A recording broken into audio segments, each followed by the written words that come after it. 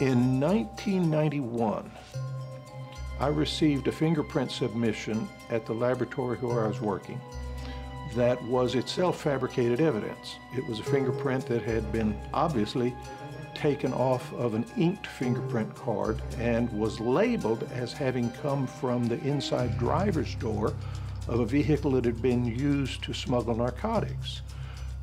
I decided rather than just expose it as a fabrication, I wanted to put together a case and prosecute the police officer who had fabricated the evidence. But I knew that if I were going to do that, I would have to become an expert in fingerprint fabrication myself.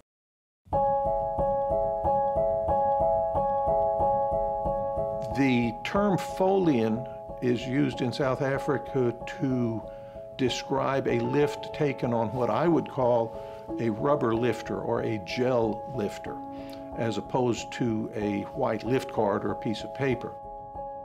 One would very lightly dust the surface being examined with the aluminum powder, and then very carefully apply the gel lifter to the surface and lift it, which would then remove the powder and the shape of the powder, in other words, the fingerprint.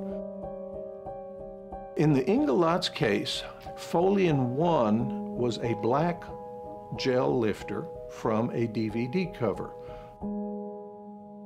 The South African police knew that Fred had been in and out of the apartment, but they also knew that Inge had rented a movie to watch that afternoon after Fred had gone to work.